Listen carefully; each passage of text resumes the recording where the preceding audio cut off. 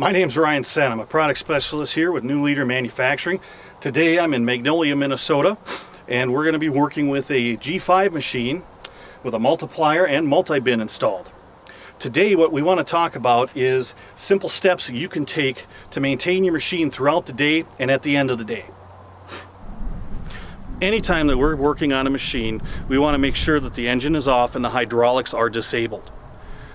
To start, we're going to look at the spinner discs and the spinner fins. We want to make sure that the spinner disc is clean and there's no material buildup. While I'm looking at the fins, it's a good time to inspect for any damage.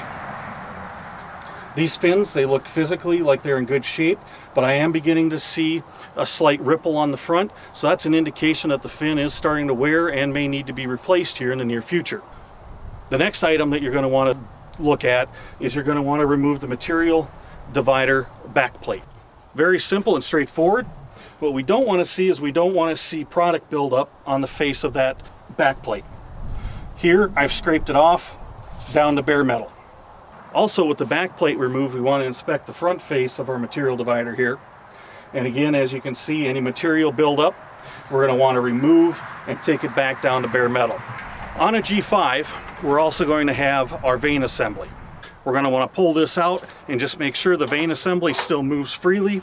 And if we're beginning to see a significant amount of buildup, we're going to want to scrape that out. Next, after inspecting the vane assembly on a G5 or a material divider on a G4, we're going to want to take a closer look at our waterfall divider. The waterfall divider is located directly above the vane assembly on a G5 or directly above the material divider on a G4.